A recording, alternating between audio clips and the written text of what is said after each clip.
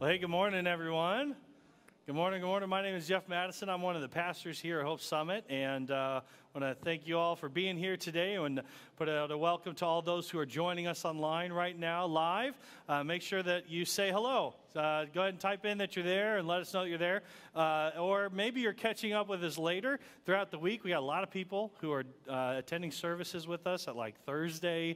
It's great, and from actually all over the United States, and sometimes there was someone from New Zealand watching us once, which was pretty cool. So welcome to all. We're so glad that you're here. Today's a fun day.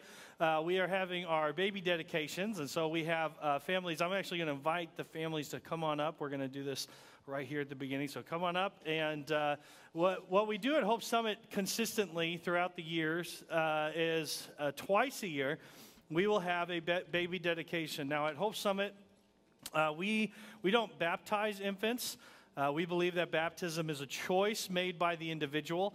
And so we don't baptize, but we do take seriously the dedication, that it's important for parents to come before their church family and dedicate their children and make a declaration that we want to raise these children to follow Jesus, but also to make an appeal to the church to be a part of this. You've probably heard the saying that it takes a village to raise a child, right? And so I'm going to actually pass this microphone and let you guys introduce yourselves and your little kiddos here, and then we will do our dedication. Awesome. Good morning. This is my husband, Nate, and our daughter, Elise. Is that good? Yeah, that's good. Yeah. I am Kara Jazeski. This is my husband, Steve, and our son, Easton. And my name's David Schultz, and this is my wife, Savetta, and our daughter, Brianna. That's right. And they have, if you'll notice the pictures, in fact, Matt, you can just keep kind of scrolling through those pictures. They have picked out a verse for their child, kind of a life verse for their child. But the reason that, again, that we do this, Proverbs 22:6, it says, train a child in the way that they should go, and they will not easily turn away from it. And that's why dedicating our children is really important. And so parents, I actually have... I have a declaration that we want to kind of hold you to in a good way.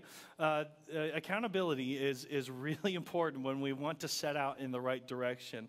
And so may today be kind of the stake in the journey of your child. Yes, this is exciting, isn't it? This is so exciting. Yeah, that this would be kind of a stake in the road that you can forever look back on and say, no, that day we made a declaration that we are going to raise them to follow Jesus. So parents, I ask you, if you commit to raise your children to be in a Christian home as a part of your church family with the foundation of the Bible, in hope that one day that they themselves would make the choice to follow Jesus. If so, if that's what you want, repeat after me, with God's help we will. With God's help. All right, now church, I would like you to stand. I would like you to stand. Now, I love baby dedication days because we get to meet a lot of family, because this is a big deal for you guys as well. You guys are going to have a huge opportunity to be a part of influencing this child that you've come to see, that you've come to celebrate. And I hope that you take seriously that God has a plan for you to help raise them, to help show them, and that there will be times. I did youth ministry for many, many years. There will be times, especially in those teenage years, when they don't want to talk to their parents. Okay, they're gonna. We all kind of went through it. Maybe not all of us, but I know I went through that phase where I thought my parents were just complete idiots. Right? You are going to be the ones that they come to in a big way. That you are going to be the ones that offer support in those times. Okay, so I'm going to ask you and our church body, church, will you commit with me to surround these families with the love of Christ and support them as they commit to raise their children to follow Jesus? If so, repeat after me. With God's help, we will. All right, let's pray. Well, Lord Jesus, we thank you for this day, and we thank you for these children, and we thank you for life. We thank you for the renewal of life that we receive. Lord God, we thank you that these families have made this dedication that they want to raise their children to follow you. We know that this world can be a scary place, can be a difficult place. But Lord God, with your love, Lord God, with your grace, Lord God, with your direction, these children will not just survive this world, but they will thrive. And so, Lord God, I pray that you would watch over them. Lord God, that you would beat down a path before them, that you would prepare for them great influences that are going to encourage them to follow the right way. Lord God, we ask that they would find friends that will encourage them to go the right direction. Lord God, that you would provide teachers and coaches and other people who are going to influence them, and that you will prepare in advance the way that they're going to help them grow and become the men and women that you have made them to be. But Lord God, above all, I pray that they would know that you love them. Lord God, that they would forever know, that they would never doubt that you are there, that you are with them, and that you are always by their side. Lord Jesus, we love you, and we thank you. We thank you, and we ask that you would bless them as they go. And watch over their parents, Father. Give them wisdom. It's in your name we pray. Amen. I was actually praying really long just to watch how long you could juggle him. That was a lot of fun. All right. You guys may be seated. We have gifts for you. As you guys go, you can go get your gifts. Yeah, you are done. Thank you. I always want to say let's clap for them, but good job, you had kids. But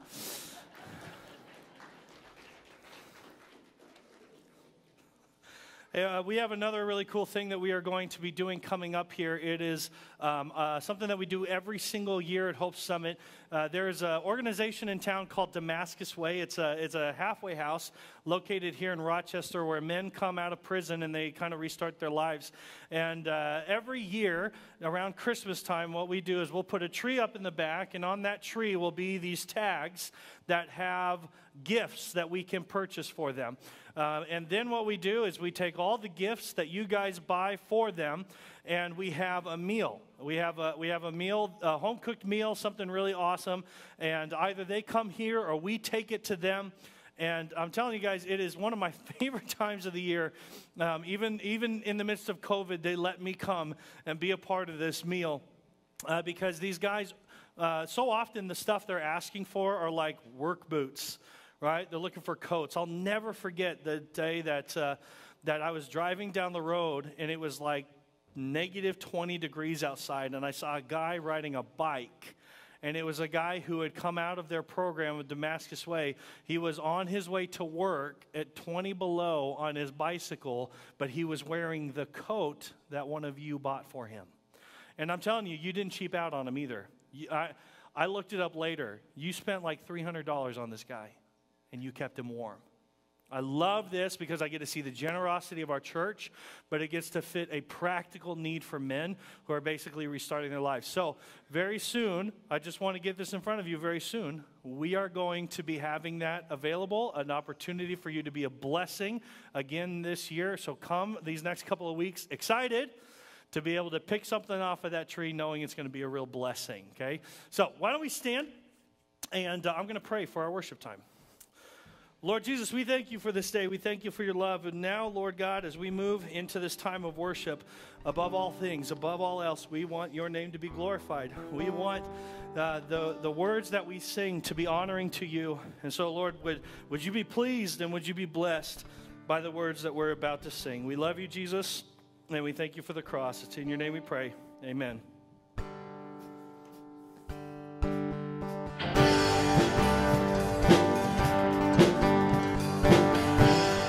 All right, let's sing this out, church.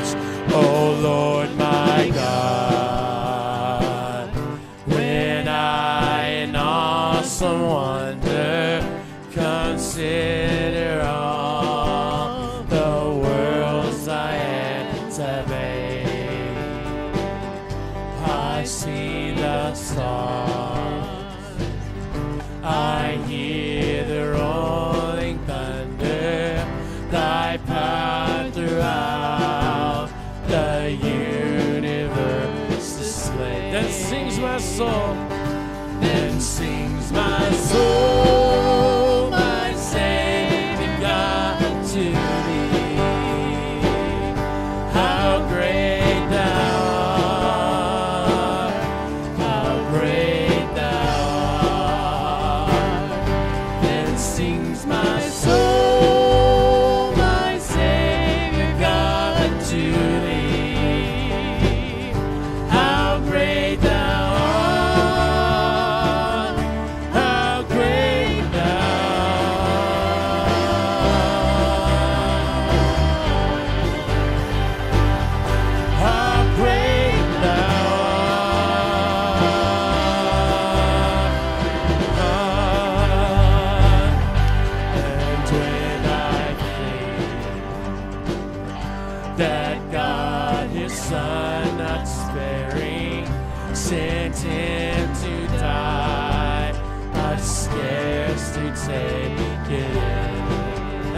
cross, that on that cross, my burden gladly bearing, he bled and died. Yes, he did.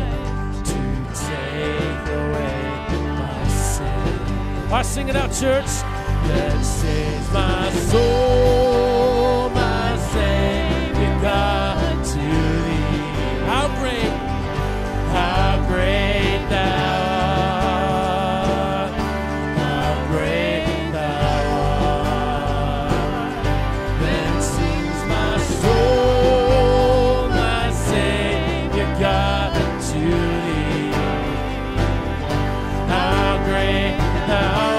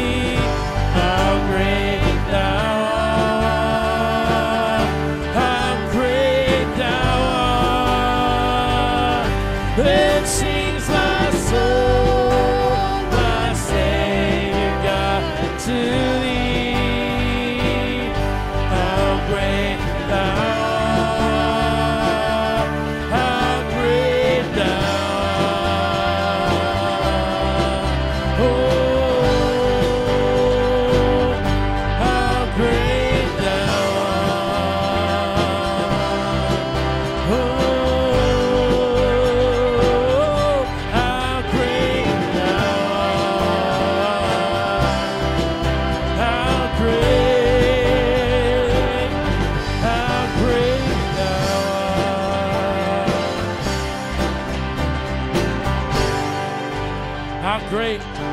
Amen.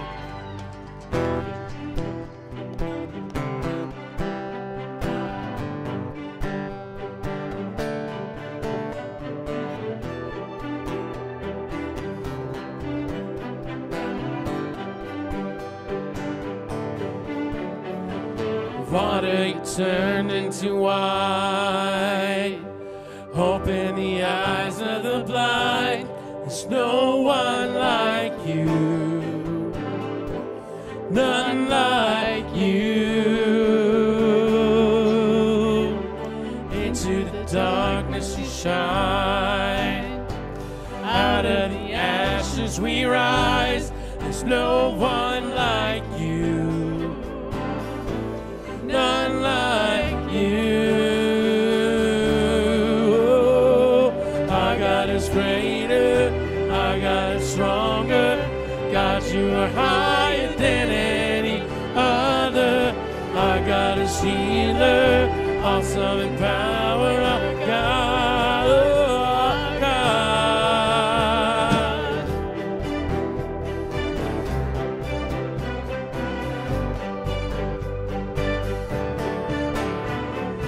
Into the darkness you shine, out of the ashes we rise. There's no one like you, none like you. Oh, our God is greater, our God is stronger. God, you are higher than any other. Our God is healer, awesome in power. Our God, our God, yeah. Our God is greater, our God is stronger. God, you are higher than any other. Our God is healer, awesome in power. Our God, our God.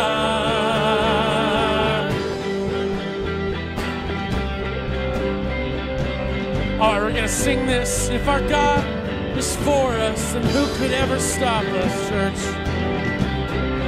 We're gonna lift this up. Here we go. And if our God is for us, then who could ever stop us? And if our God is with us, then what could stand against? And if our God is for us, then who could ever stop us? And if our God is with us, then what could stand against?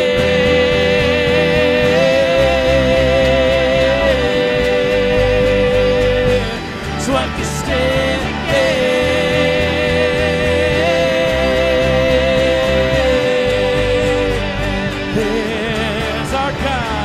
Our God is greater, our God is stronger.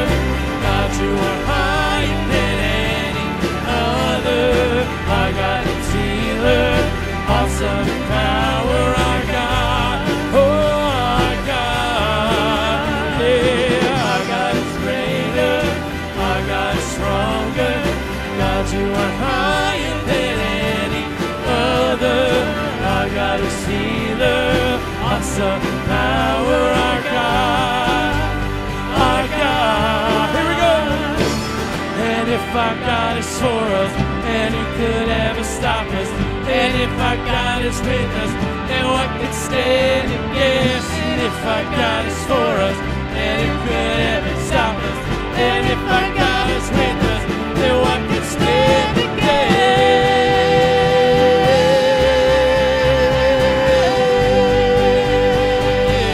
What could stand against?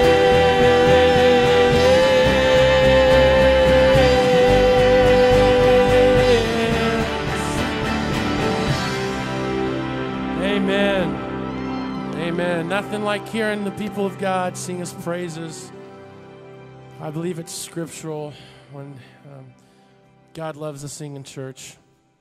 He loves to hear his people shout his name, proclaim his goodness. Hey, go ahead and take a seat, church. Right now, we want to kind of dive into our communion time. And if you guys didn't grab one of those communion cups and you want one, just raise your hand. One of our wonderful, wonderful connections team people will give it to you. We'll come bring it to you if you want one. I was reading this psalm last week, and here's what it says. It's from Psalm 31, excuse me. It says, "For you are my rock and my fortress, and for your name's sake, you lead me and guide me. You take me out of the net that they have hidden for me. For you are my refuge. Into your hand I commit my spirit. You have redeemed me, O Lord, faithful God."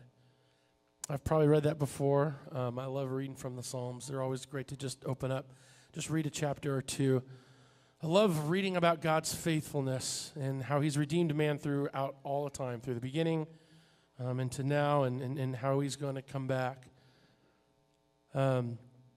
That last line when I read it, Psalm 31, it says, "Into your hands I commit my spirit." Do you remember where that's from? Jesus said that on the cross when his mind, body, and spirit finally gave up. And that kind of hit me in the way that I didn't before, because I've read that many times. God's faithfulness to redeem his people, prophecies of old, Jesus finally coming onto the earth, living and walking.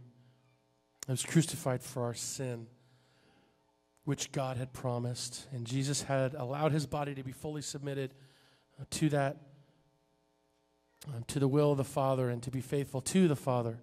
And he was quoting that verse. Jesus wanted to die for us, but it was going to hurt, and he was going to receive the world's sin.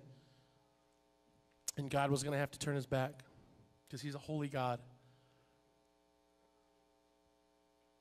But in that moment, when Jesus died, he was submitting to the Father's will, because God is faithful. And I just got to thinking, how many times have I been like, "Oh, Lord, yes, I'll do this. I'll do this." I remember the story. I was 8. I told my mom, "Hey, Mom, I really want to take piano lessons." "Yeah, I'll practice."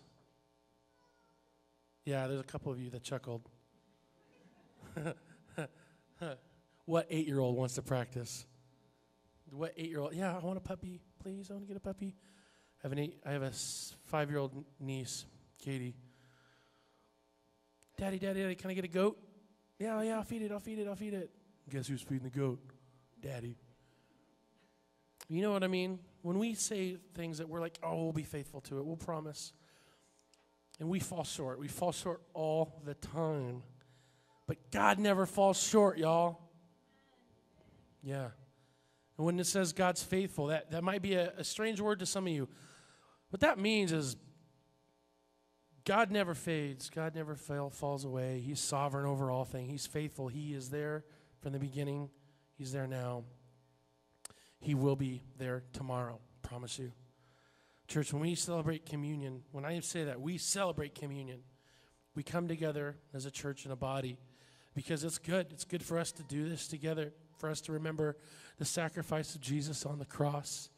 It's a good thing for us to get in the habit of doing this because sometimes, even for me, and I think I could speak for us up here, sometimes our weeks are so busy that this is the only time. And that's not the way it's supposed to be, but I'm glad that I can at least fall on the fact that every Sunday I get to come in with believers to remember the cross, remember that we put Jesus up there and we couldn't save ourselves. Nothing on earth. We can do as much as we want. We can work as long as we want. We can get as much money as we want. That's not going to save you. Jesus saved you. Church, when we come together, let us take this deep breath of remembrance and Jesus. We're going to sing a song, and I want you to take communion during that song. You can sing with us. You can just sit there. If you're not comfortable taking communion, you don't have to. Please, don't feel like you have to. But let me pray for this moment, for us, and for God to come in and His Spirit to come in our hearts. Let me pray. Heavenly Father, when we shout these praises that you are our God, you are stronger than any other. We mean that because you're faithful. You're the only thing that's stronger than all gods, all things, and everything. God, we pray for this time in communion. Pray that you bless this moment. You bless this interaction that we have with you. Each one of us are having something different. I just pray in this moment as you reveal yourself to us that we receive that, we ponder on it, we reciprocate it, but God, we also continue to reach out for it, continue to desire that interaction with you, that one-on-one interaction with you. God, we pray this in your name. Amen.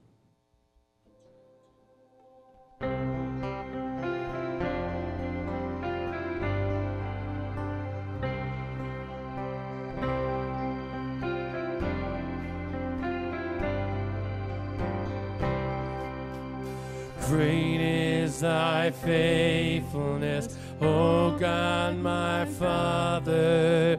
There is no shadow of turning with thee.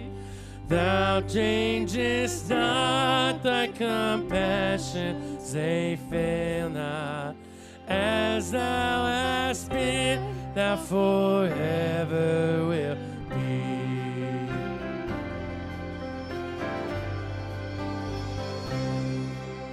Summer and winter and springtime and harvest, sun, moon, and stars in their courses above, join with all nature in manifold witness to thy great faithfulness, mercy, and love.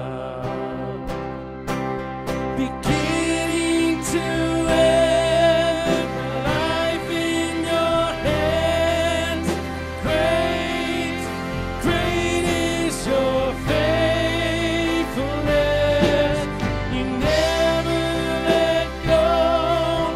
It's one thing I know. Great, great is your faithfulness.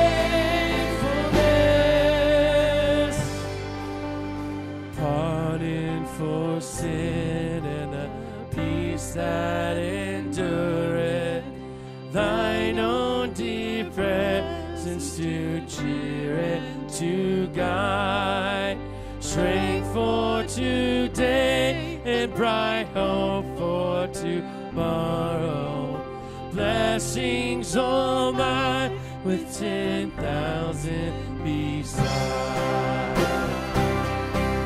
Beginning to end, your life in my hand. Great, great is your faithfulness. You never let go. There's one thing I know. Great, great is your faithfulness. Beginning to end, my life in your hands. Great, great is your faithfulness. You never let go. There's one thing I know. Great, great is your faithfulness. Great, great is your faithfulness. Let's sing this together. Great is thy faithfulness. Great is thy faithfulness. Morning by morning, new mercies I see. All I have needed, thy hand hath provided. Great is thy faithfulness, Lord, unto me. Amen.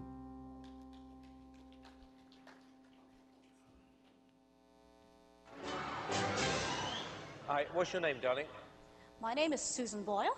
Okay, Susan, where are you from? I am from Blackburn near Bathgate, West Lothian. It's a big town. It's a sort of collection of, villages. I had to think there. And how old are you, Susan? I am 47. And that's just one side of me.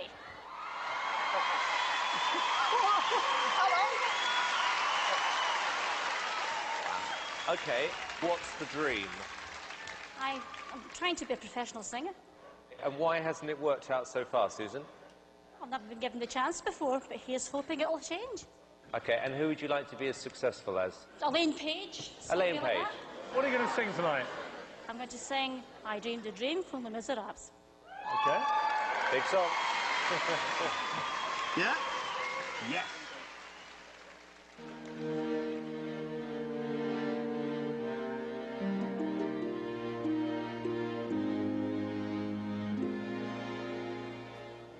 I dreamed a dream in time gone by. When things like life was You just didn't expect that, did you? Did you? No. I dreamed that love would never die. I dreamed that God would be forgiving. I was young and unafraid. When dreams are made and used and wasted, there was no ransom to be paid, no song unsung, no wine untasted.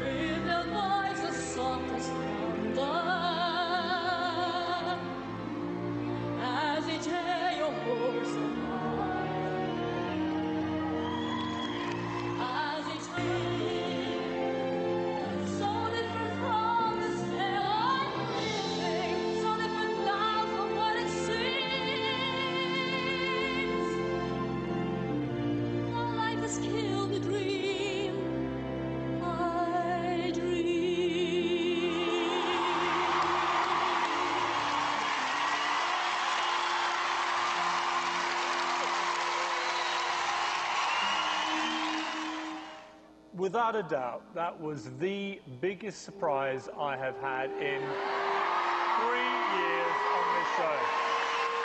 When you stood there with that cheeky grin and said, I want to be like Elaine Page, everyone was laughing at you. No one is laughing now. That was stunning, an incredible performance. Amazing. I'm reeling from shock. How about you two? But I am so thrilled because I know that everybody was against you. I honestly think that we were all being very cynical, and I think that's the biggest wake-up call ever. And I just want to say that it was a complete privilege listening to that. It was That is one of my favorite examples of the topic that we are going to be discussing today. That is an ugly part of humanity. It is something that affects all of us. It is something that, in a lot of ways, it's kind of a knee-jerk response. And there's been studies on this. There's actually been studies on Susan Boyle there. Now, if you are watching online and for some reason we got blocked by YouTube, just so you know, just go look at Susan Boyle from Britain's Got Talent. Go watch that video. You'll know what I'm talking about. But we are going to be talking today about that knee-jerk response, that quick bit of judgment, the way that we quickly make judgments based on appearances. But we're going to talk about how the message that Jesus came to preach, the love that he came to share, fights against that ugly side of our human nature. And the truth is that he wants to replace it with something so much better. So we're going to begin in prayer, and I ask that as we pray, that we would all humbly approach God's throne of grace. Okay? Did you hear those words I just said? That we would humbly approach God's throne of grace as we approach this difficult topic. Let's pray. Lord Jesus, I thank you for this day, and I thank you for this word that you have given us. Lord God, we thank you for, Jesus, your example. That you didn't just say these words, Jesus, you lived it. You showed us what it would look like for someone to live on this earth who had the right to judge but chose not to. We thank you for that example. We just ask, Lord, that our hearts would change. We want to change. We want to see something different. And so, Lord, I pray that your word would do that in a mighty way, that your spirit would do that, that your spirit would run free in this place, and that you'd take control, God. Take our hearts. We love you because we just know that as we seek you, as we follow you, we're going to be a part of making this world a place filled with love and grace and mercy and freedom. We thank you for that, and it's in your name we pray. Amen. So if you have your Bibles, you can open up to James. Now, before we dig into that, though, I want to subvert some expectations today, okay? So whether you've come to Hope Summit before or whether this is your first time visiting or maybe you've been a couple of times, normally when I preach, it's very different from what you're going to see today. And the reason being is because today I don't want you to see me as a preacher. Today I want you to see me as kind of a tour guide, okay? And we're going to be taking you on a tour of the many scriptures that God has put down. And I'm telling you guys, the hardest part about preparing for today was taking out so much stuff that's in God's Word, because it is full of His teaching on what to do when it comes to judging other people. And so you are just getting we're just going to scratch the surface. And so it's not going to, guys, it's not going to feel like normal. And if you're new here, this isn't kind of normally how we do things. But just so you know, I felt this real, for lack of a better word, burden to present as many of these scriptures as I could. So I'm going to shut up and we're going to start. Sound good? All right, so James. We're going to be starting in James chapter 2. Now, if you don't have your Bibles, that's fine. It'll be on the screen behind me, or it'll be in front of me if you're watching online. And if you can't keep up, just write these down. Again, I want to encourage you to go read these. But we are, with this verse in James, starting in James chapter 2, is kind of what's bringing us to this topic, because we've been going through the New Testament chronologically, story by story by story, for like 5 years now. And so we went through the whole Gospels, and then we went through a good portion of Acts. But around Acts 14, that's when the book of James is written. And it's really good that we're studying it like this because context is important. And the context of which James was written, it was written from a leader of the church in Jerusalem who felt a burden for the church as a whole. So James is not written to like a church over here or a church over there or for the church in Jerusalem. It's written to any who claim to follow Jesus. And the reason he's writing this is because the church is starting to face some very difficult times. James chapter 1 talks about how, hey, let's talk about the trials we're facing. Now let's talk about what God wants to do in it. The very first disciple who would follow Jesus has already been killed. Okay, Peter, one of the more famous apostles, he had been arrested by King Herod, and he was facing a death sentence, but an angel freed him, and we looked at that story. Apostle Paul, the guy who wrote like half of the New Testament, last we were with him in our story, he had just been stoned to death almost. Whether he died and God brought him back to life, or they brought him to the point of death where he thought he was dead, we don't really know. But all we know is that things are getting dangerous. Not just uncomfortable, not just like hard, but dangerous to claim the name of Jesus. So James is writing this book, writing this letter that we now call a book. He's writing it to the church to tell them. It's very important information. This is how we live when things are difficult. Okay, that's the point. This is how we live when things are difficult. Now, James could be considered wisdom literature the way that he wrote it, okay? Like a lot like Proverbs. If you read Proverbs, it's like, here's some words of wisdom, and here's some words of wisdom that have nothing to do with that last thing I just said. It just is kind of like thrown out there. And James is kind of the same way, except it does have the main purpose of, church, it's getting hard. This is how we need to live. So James chapter 2, in hard times, when times are tough, can I say it? When we are not necessarily at our best, okay? This is how he tells us to live. My brothers and sisters, believers in our glorious Lord Jesus Christ, we must not show favoritism. Everyone say favoritism. One more time. Everyone, favoritism. If you're online, I want you to type that in the chat. Favoritism. This favoritism word could also be partiality. Maybe if you're looking at a different version of the Bible, you might see the word do not show partiality. And this is the main idea that we're going to be talking about today, showing favoritism. But before we dig into this, we got to recognize that showing favoritism, having favorites, is a normal part of life and not necessarily an evil one, okay? Like, I guaranteed I'm going to pick barbecue over Chinese food any day. Okay, that's just the way it is. Don't get me wrong. I like myself some Chinese food, but at the end of the day, I'm going to choose barbecue over that. We have our favorites. There are things that we just generally are drawn to. It's kind of what makes us individuals, right? And I want to say that is okay. So sometimes when we are, especially when the church talks about these things, I think often. Sometimes due to the pastor because he preaches too much guilt, but also sometimes due to our own hearts when we receive it, we feel guilty if we feel like we have favorites. And I just got to tell you, like, God made you the way that you are for a reason, which means you like certain things over other things. You are naturally drawn to certain personalities and not other personalities, that you are going to handle certain situations in life in different ways because of who God made you to be, and that's okay. Where favoritism becomes an issue is when we start treating people differently because of the way that we perceive them, and it causes them harm, it causes them pain, it causes us to treat them unfairly. And that is what James is going to be talking about here. And he uses an example. Verse 2, it says, suppose a man comes to your meeting wearing a gold ring and fine clothes, someone of wealth, someone of power, someone of influence. And a poor man in filthy old clothes comes in, someone who's not taking care of themselves, someone who obviously doesn't have much money or influence, right? And then you say to them, verse 3, let's say they come in and you show special attention to the man wearing the fine clothes and say, well, here's a good seat for you. But to the poor man, you say, well, stand over there or sit on the floor by my feet. And listen to what James says. Have you not discriminated amongst yourselves and become judges with evil thoughts? You see, what happens when we judge people, when we show favoritism, so often what we do is we have to separate ourselves from them.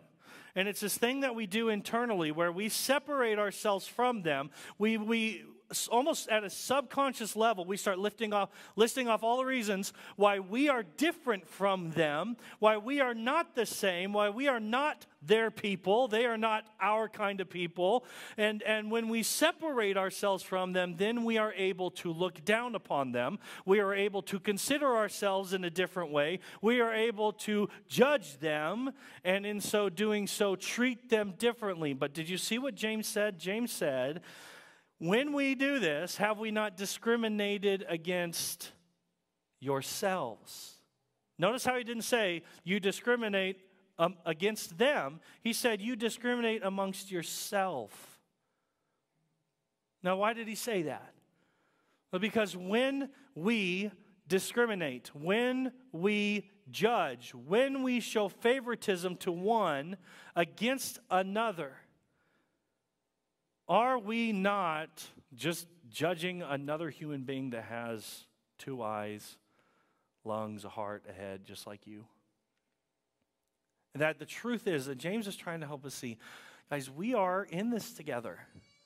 And that the people around us, they are us. They are us. In fact, given very different kind of, maybe a different kind of upbringing, maybe they had been born in a different place or a different time, things could have been completely different from where it is now. That when he says you discriminate against other people, you're actually discriminating against yourself, because that's another human being. That's another human being. And when he says we do this, when we treat other people differently based on what we see, based on what we are noticing in their lives, God calls us evil judges. An evil judge. Now, I don't want to be known as an evil judge, okay? I don't want to be known as an evil judge. But James here is building off of some teaching that his big brother taught. James and Jesus had the same mother. Okay, obviously not the same father. Okay, but James and Jesus had the same, they're half siblings, right? Which, can we talk, okay, I know I said this last week, but I'm going to say it again. Can we talk about how important that is? Okay, the fact that James himself believed that Jesus was the Son of God when he spent his life growing up with them. Let me ask you something. If your siblings started saying, I'm the Son of God, I am the gift of God to humanity, what would you say? He's nuts. You'd be the first one to stand up against him. But James, the brother of this guy, grew up with Jesus in the same home. He believed. That's significant. Anyways, James builds off of some teaching from Matthew. Matthew chapter 7, 1 through 2. This is Jesus speaking. He says very clearly, do not judge, or you too will be judged. This is just about as clear as it gets. Do not judge, or you will be judged. For the same way that you judge others, you will be judged. With the measure you use, it will be measured to you. When we use a standard, get this in your head, guys.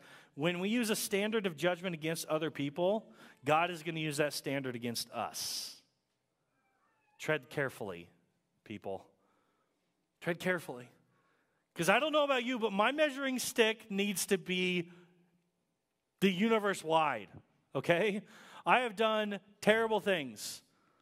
I have said awful things to people. I am not proud of the man that I was. I'm not proud of the man I am tomorrow sometimes, okay? Like, guys, I need a large measuring stick. And Jesus is saying, listen, when we judge, God is paying attention. Okay, God is paying attention. But there's a reason why, okay? There's a reason why. Because James and, of course, Jesus are building off of an understanding of God that was normal in the Jewish culture, that God is the final judge. Throughout their history, God was the judge of mankind. And the way that he would judge his people is if they followed him, he would bless them. And if they walked away from him, then he would kind of take his hand of protection off of them. Other nations would come in. They would face other kind of natural disasters and stuff. Like God would judge them. But not only that, he would set up judges who would kind of speak in his place. They would come to him, and then he would tell them what to do. They were used to this kind of relationship with God where God got to make the final call. That no one person got to make that only God could do that. So when James writes these words, he's writing with this understanding that only God has the right to judge. Now, let's just talk about this on a very practical level. Guys, do any of you have the same kind of experience and the ability to see people for who they really are as God? Do any of us have that ability? Now, you see, the truth is that you and I have a very limited experience. We really do. We have only lived in our own skin. We have only ever walked in our own shoes. We have only seen the few things that we have been able to see. Now, I'm 38 years old. I've been all over the world, right? I've spent time with the rich and the poor. I've spent time with many different cultures. I've spent time with many other peoples of faith and belief.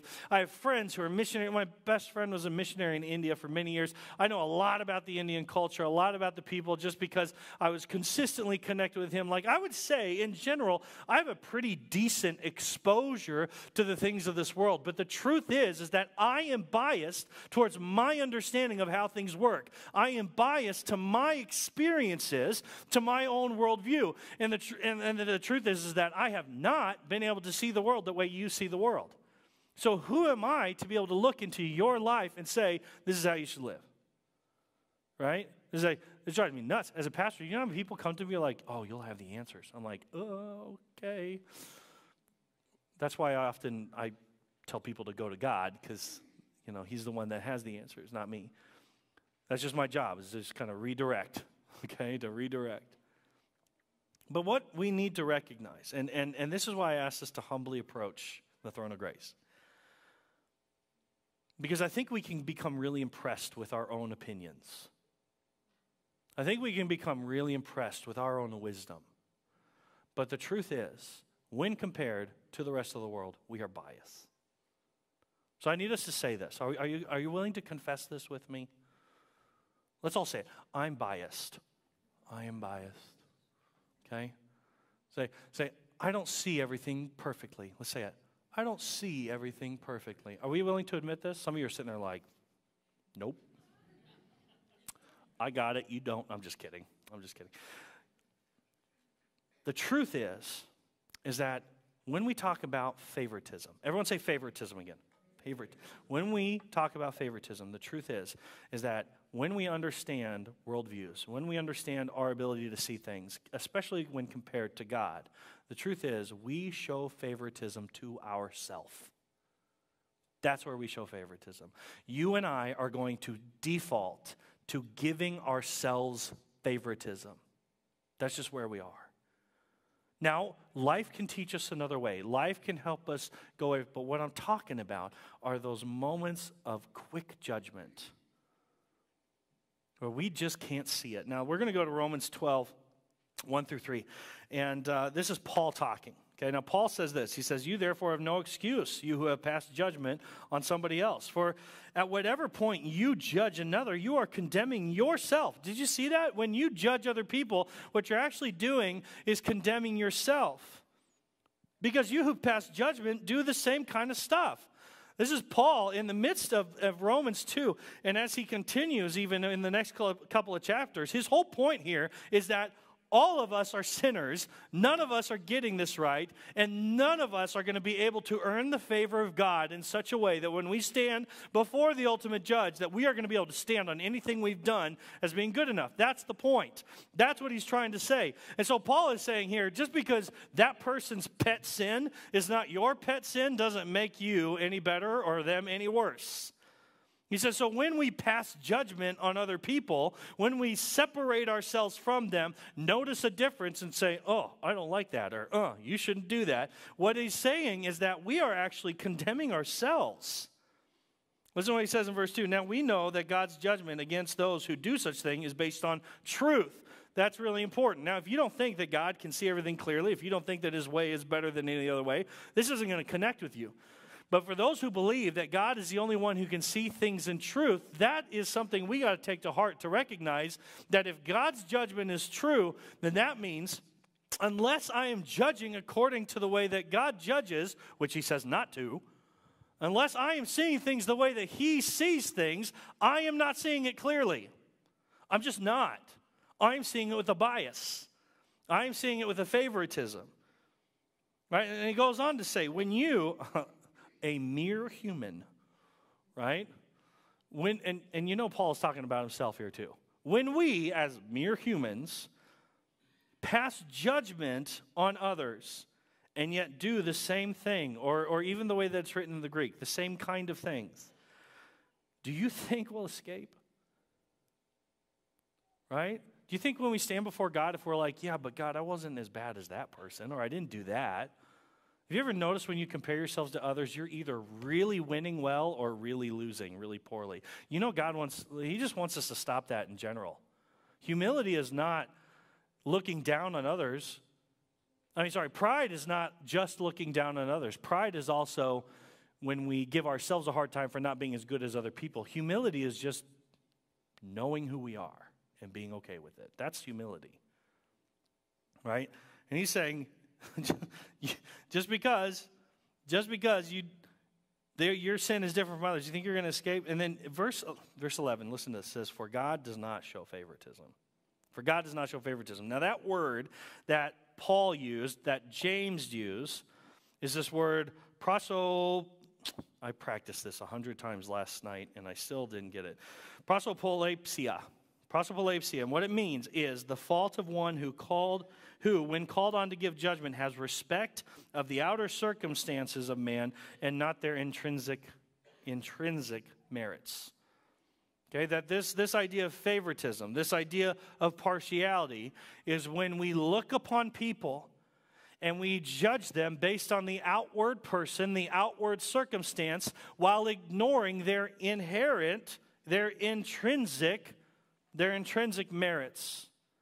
Now, in this world, it's a common idea that all human life is sacred, that just because a person is a person, they need to be respected. It's an important part of our law, of the laws of our country, that just because they're a person, they deserve respect and they should be taken care of. That's a normal part of this. But guys, I want to take that up a notch. When we see other people, okay, whenever we encounter someone and we may not like the way they look, we might not like the way that they're behaving, if we find ourselves being in that place of separating ourselves from them and considering ourselves any different than them, guys, when we do that, what we are doing is we are basing it on the outward person and forgetting the inward individual who is and has been created in the image of God. Okay, when we talk about the intrinsic merits of someone, every person that you can't stand, God made them. And they carry with them a spiritual DNA of the God that you believe in. And so when we judge other people, we are not despising the individual. We actually find that we are despising the God who created them. And that's how God takes it. That's what God sees. Right? And so when I talk about judging the outward man, this is the kind of thing. This is at the center of this problem in humanity is things like discrimination and racism. That we view people based on the way they look. Now, when we see someone that looks different from us, we make assumptions based on our past experiences and the things that we understand about the people who look like them. That's racism. And the unfortunate part is that so often we don't think about the many good things that person that is different from us, all the things. We often think about the negative side of things, and that we just have this natural tendency, and it's kind of a fear response. It's kind of a self-protection response. And there's been a lot of research on that. I'm telling you, I wanted to go so in. Guys, how about this? You guys all got an extra hour, right? Because daylights. Can we just use that right now? Is that cool? What we do is we look at people and we view them differently based on our own past experiences with people who look the same. Okay? That's what we do. So racism is at the heart of this, but also anything like the way someone dresses or the way they do their hair.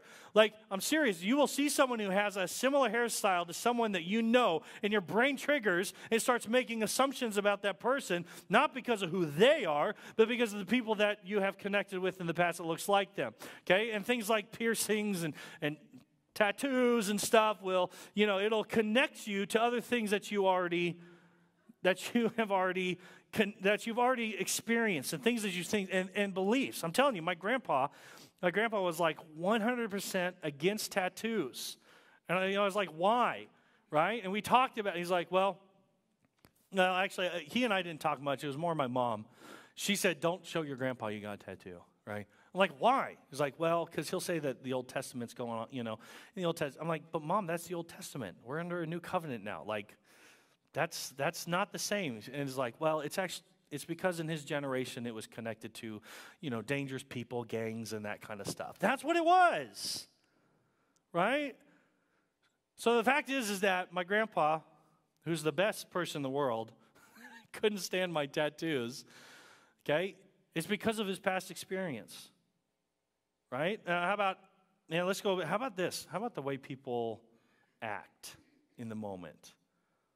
The way that we see people behave, right? When we see someone getting upset in line at the grocery store, what do we start to assume about them, right? We see someone smoking on the street, okay? We get cut off by that person in traffic. The way that they act, we make assumptions about them. Guys, this happens to us at the grocery, like, I know I just talked about the grocery store, but listen, I'll be going, like, walking down the aisle, right?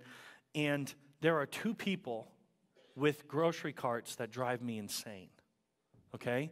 It is either the person that speed walks everywhere around me. I'm like, what is going on in your life that you got to move that fast, right? Drives me nuts, right? And they always kind of, they always have great posture, which bugs me because I have terrible posture.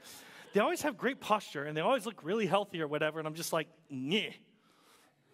But then at the opposite end is the person that walks down the middle of the aisle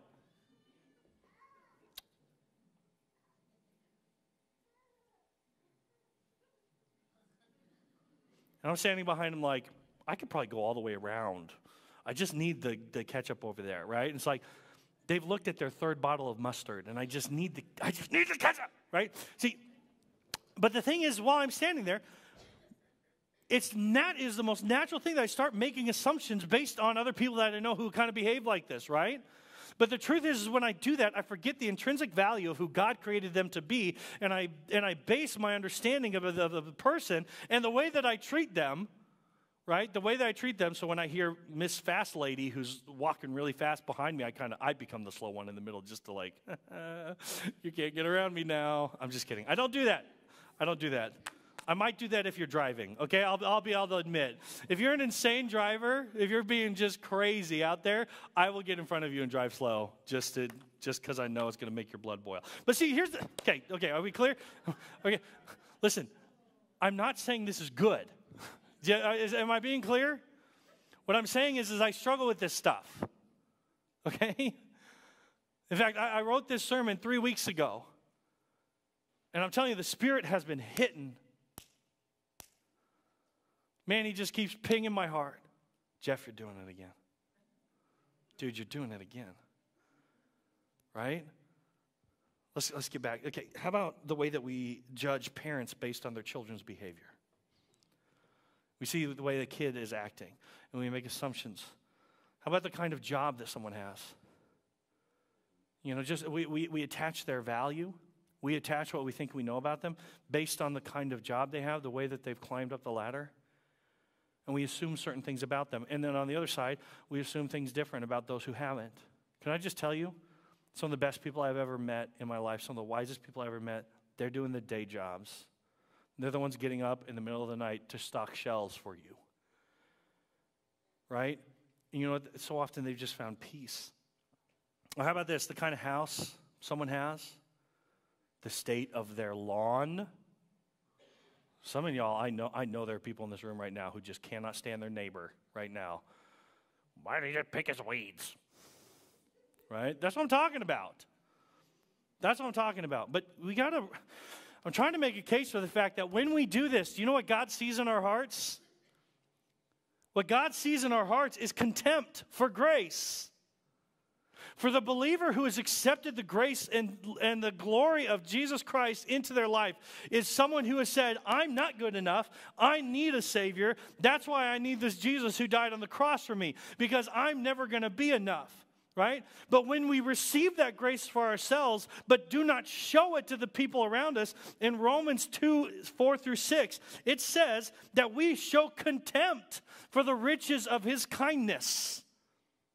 When we continue to show favoritism and make these snap judgments, we are not showing contempt for the individual. We are showing contempt to him.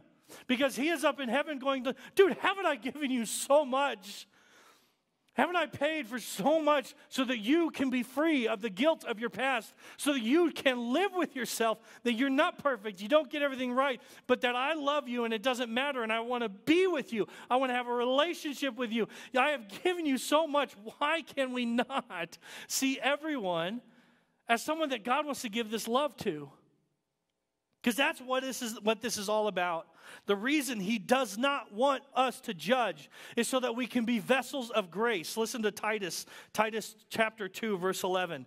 It says, "For the grace of God has appeared that offers salvation to all people."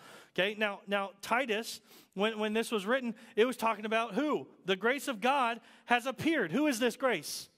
It's Christ. This is Jesus.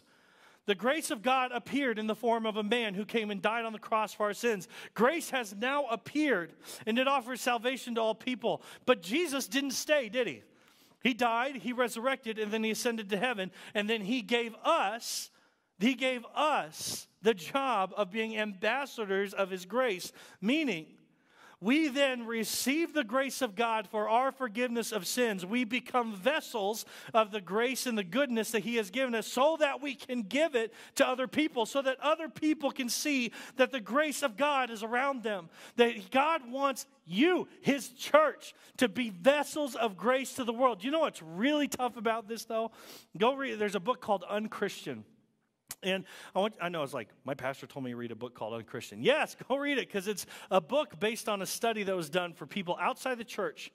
Okay, people outside the church, what do you see when you look inside the church? And you know what the number one thing is? We're talking like 90% of the people outside of the church. When they see us, do you know what they see? They see a group of judgmental people. Judgment, that's what they see. There are people walking around right now carrying the scars of words that, or expressions, or the way someone was treated based on their sin, not based on the intrinsic value of who they are. That someone out there has an aunt that has condemned them for a certain lifestyle, and that person is not interested in Jesus because of a judgmental Christian that forgot the intrinsic value of that individual and based their judgment on outward circumstances, outward sin, outward behavior, forgetting the grace that they had received. Church, we are being called to a higher standard. To not act like the rest of the world. The rest of the world that just, hey, everyone gets to make their choice and everyone gets to judge for themselves what's right and what's wrong. And hey, you know, we are called to something different. To trusting a standard that was set by God, knowing we're never going to make it, receiving grace, and then giving that out to everyone. That's what we've been called to do. Listen to 2 Corinthians 3:17 through 18. 2 Corinthians 3:17 through 18. It says, "Now the Lord is the Spirit, and where the Spirit of the Lord is, there is freedom." Everyone say freedom. Where the Spirit of the Lord is, there is freedom. And we all, who with unveiled faces contemplate the Lord's glory, are being transformed into his image with ever-increasing glory, which comes from the Lord, who is the Spirit. See, we have inside of us this natural brokenness to separate ourselves from other people, to look down on other people, or to look up. Again, the looking up and comparing yourself in a bad way, not good for you, man. I want you to be free of that, okay?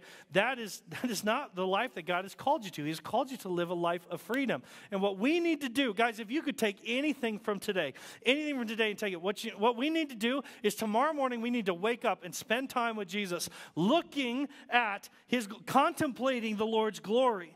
Now, when we contemplate the Lord's glory, we then go live our lives around a world that is broken, filled with people who are going to disappoint us, filled with people who are going to hurt us, filled with people who are going to purposefully try to tear you down. And when those moments come, we will remember the glory of our Lord that sent his son Jesus to die on the cross. And instead of responding like the rest of the world, we respond in grace. We respond in freedom. Guys, this is what God wants for you, okay? This is what, you know what, when you judge other people, those chains are yours. That you are, how many of you are like, I love judging people because it's just, I'm my best person when I'm judging other people. No, we know we're terrible when we do that, right? Like, we are not at our best. And sometimes it feels good. But do you know why it feels good to judge other people? Because finally, we're allowing ourselves to get our minds off of how terrible we are, and we get to feel better about ourselves because we're seeing bad in other people. That's why we feel better.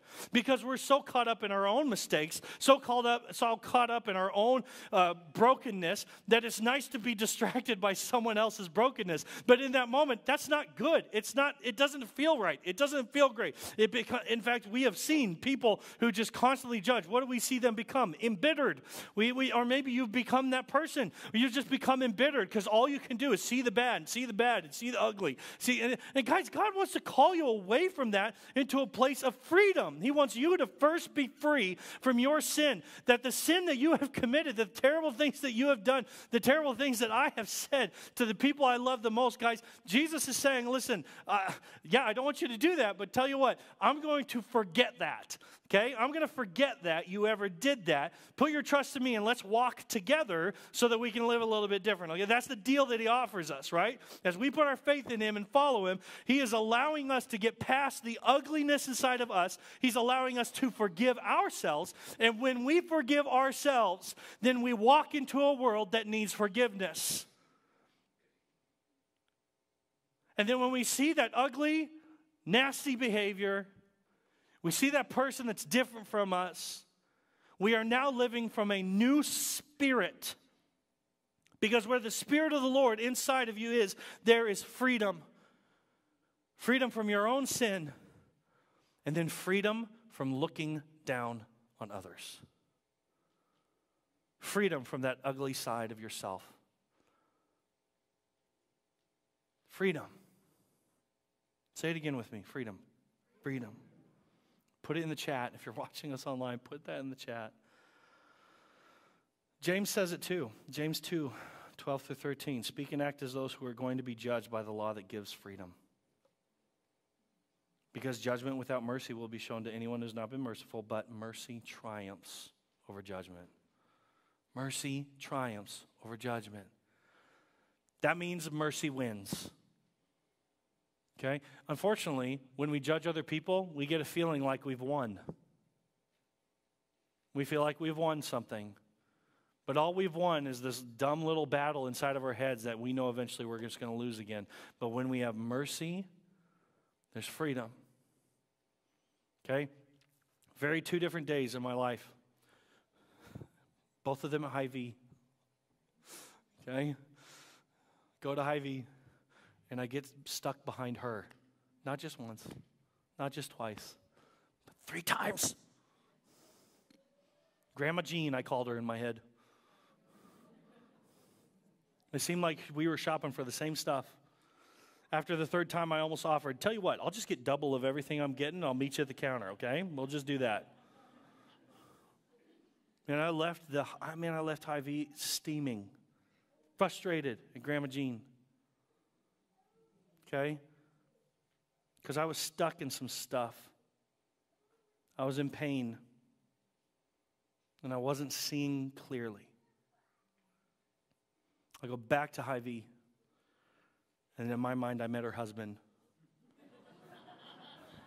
Grandpa John. We'll call him Grandpa John. But you know, that day, I had started right. I'd started remembering about the goodness of God. I was listening to worship music on the way. Worship music is so good at reminding us of this stuff, guys. Listen to worship music. And I got to Hy-Vee and I remembered Grandma Jean. And I got behind Grandpa John. And I thought, what a treasure this man is. I don't know his story. But the years of wisdom that are probably behind those eyes, the things he's probably, just because of his age, the things that he has been through, World War II, depression, the things I could learn from him, right? And I just started looking at not the problem that I was annoyed with, but the person he was. Do you see the difference? And that through the Spirit of God, you and I have the potential to receive that gift every day, and then to give it every day. Okay? Grandma Jean probably looked a little bit afraid of me. She was probably a little bit afraid of me. Big guy with a big beard. Next, she sees me a third time, and I'm like, oh, you know? She's probably like, what did I do? This man's going to hurt me. Poor Grandma Jean. If I ever see her again, I need to apologize. Okay? You see, the way that I treated her is different because the way that I was viewing God. Do you see that? The way that I was treating her differently was because of the way that I was seeing God in the moment. And you and I are offered that gift. So here's what we need to do. We're going to sing a song here soon. Or are we not? Jake, we doing this? Yeah, we're doing this. Come on. Yeah. I told you guys I was going to use up your whole extra hour. I'm sorry. That was a joke. I didn't mean to make it true. Man, I still have so many other scriptures. Here's what we need to do. I want you to right now think of the person that you tend to judge consistently. Think about that person. And if you're sitting back going like, well, that's nobody. And it's like, well, okay, well, maybe that's a different sermon that we need to talk about. But I want you to think of the person that you've judged recently. Or maybe, again, maybe you're like me. You get on the road and you become a different person. Seriously, guys, I get the Holy Spirit, man. I need him in that passenger seat with me. Anyway, so I want you to think about the person that you judge the most. And I want you to remember that mercy triumphs over judgment. Mercy wins. And I want you to think about how you can show that person mercy instead of the judgment they normally receive from you. How can you show them mercy? And when I say show them mercy, I'm not saying, well, I'll make a decision in my head to not think badly about them. No, that's not what I'm saying. I'm saying you actively pursue living differently around them. That you start seeing them as a create. God made them the same way that he made you. His image is in that. Do you see, right now, put that person in your head. Do you see his image in them? Do you see his image? Do you see the fact that God spent time putting that person together in their mother's womb? That this is a real person who has faced real pain.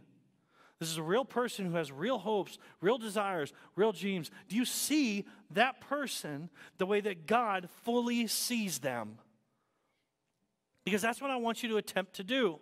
To stop seeing the problem, to stop seeing the outer person, stop seeing how they dress, stop seeing the way they take care of their lawn, stop seeing the way that they drive, stop seeing all this stuff and just ask yourself, do I see that God made this person on purpose? And that God wants to bring this person home. To the same heaven you want to go to, God wants to bring that child home. Embrace that person with that kind of understanding and love, and mercy will be so much easier. And may we use this person as like this declaration, like, no, I'm going to live different, man. I'm going to live different. I got to live different. My heart is so hurting because I'm constantly looking down on people. I'm constantly going like, you know this expression? That's what I'm talking about. When you go, you shouldn't do that. I don't like the way they did that. Can you believe that? If you catch yourself doing that, that's the moment you need to stop and pray for forgiveness. And then say, okay, that person, okay. Remember what Pastor Jeff said. Okay, I need to see that person like a child of God. I need to see that person as created by God. I wonder what their life has been like. I wonder what difficulties they face. I wonder what kind of dreams they have for their lives. You stop and think. Pray. Remember the grace that you want from God when you stand before the only judge. Remember that grace and then hand it over. And you know what you're going to find when you do it? Freedom. Freedom. So, we're going to stand. We're going to sing a song. Let's pray. And during this song, I want you to picture this person while you even sing this song. I want you to picture this person as you imagine what their life is like. I want you to picture this person as we sing these words, and I want you to ask the question, like, man, what does God see when he sees them? How does this have to relate to them, right? And then maybe pray for them. Right? Maybe ask God for forgiveness and say, God, I'm sorry. I've shown contempt for your grace as I've judged this person. So let's sing this song. Oh, you know, I'm not going to pray. We're just going to play. We're just going to go.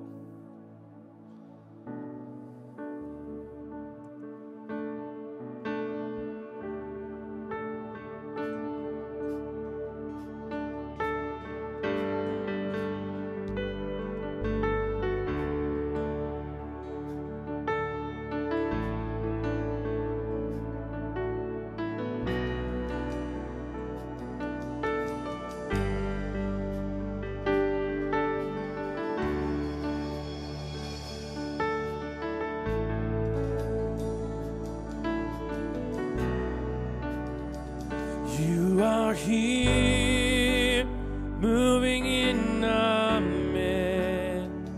I worship you, I worship you. You are here, working in this place. I worship you, I worship you.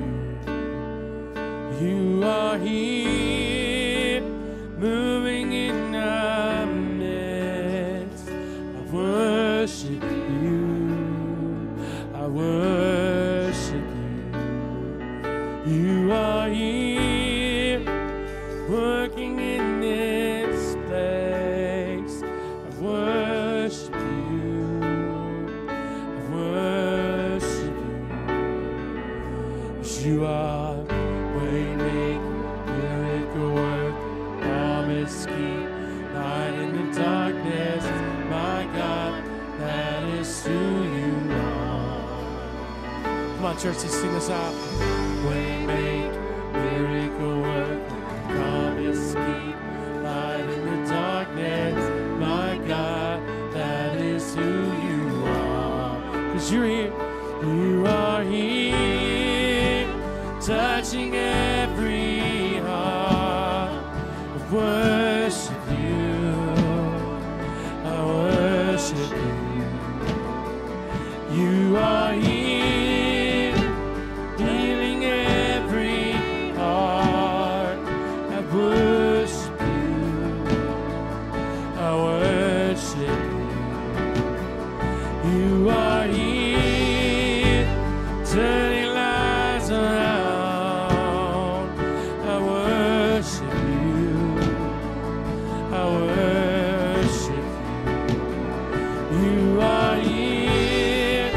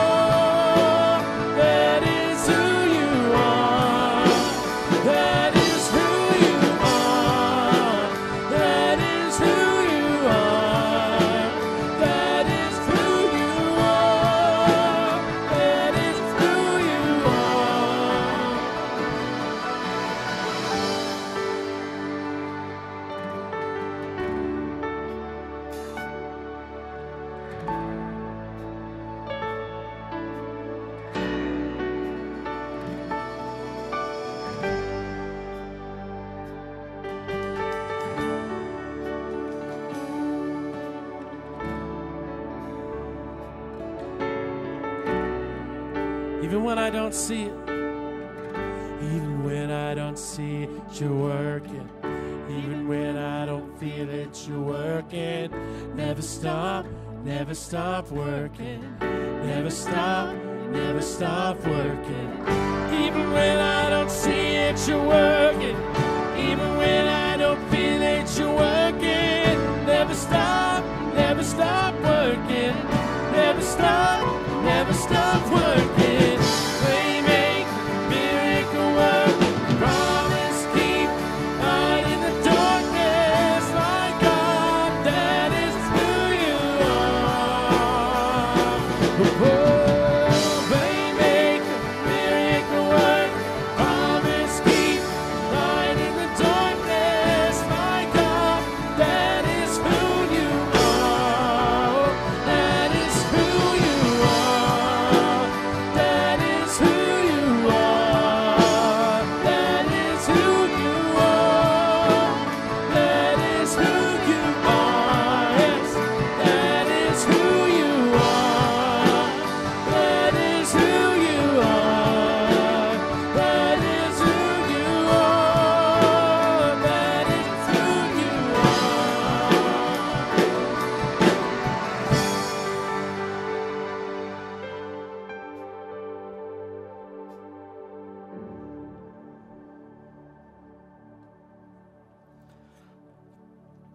You know why that song is really important is because, again, we're trying to get God into our understanding of that individual, right? And so often when we see people, we forget that God is with them as much as he's with us, right? And that he wants to be with them just as much as us. So if ever you are discouraged by someone, you're like, Jeff, listen, I know I judge them, but like, you don't know what it's like to be around them. Right, you would judge them too, and you're probably right. I would. I hope it's been clear that I don't have this figured out. Okay, I struggle with this just like anyone else. But what can help us is recognizing that God is there, he is with them, and believing that God wants to save them and wants to see them happy and peaceful and joyous and not difficult. And he wants to see them more than you ever could, and that you have no idea. You have no idea what he has already been doing in their life. Can you believe that? Can you trust that? Again, it'll help you from judging. Okay, guys, thank you for your patience, especially if you're new. I was clear this isn't how it normally goes, right? Woo! Don't look at that clock. Let's just go. Guys, thank you for being here. We have baskets you can give to if you want to continue to be a part of what we're doing here at Hope Summit. Oh, but I will say, I'm sorry. You see these boxes right here? I'm going to show this to you. These are our one-for-one boxes. You see how there's like pocket change in here? We ask you guys to give $1 every week because every dollar you guys give is going to be used to be a blessing in someone in the community. Right now, there's a young man who has a very rare bone cancer. Has a very rare cancer, and he just had a bone marrow transplant. He's living with his mother, who's a single mom to other kids. She's got a lot of irons in the fire, and now she's having to take care of him. Every dollar you guys give for the next few weeks is going to be added up into a check to it's typically around $500 to $700, and that is going to be given to them. So put your pocket change in here, and it's going to be used as a blessing. All right. Thank you for being here. Would love to have you back next week.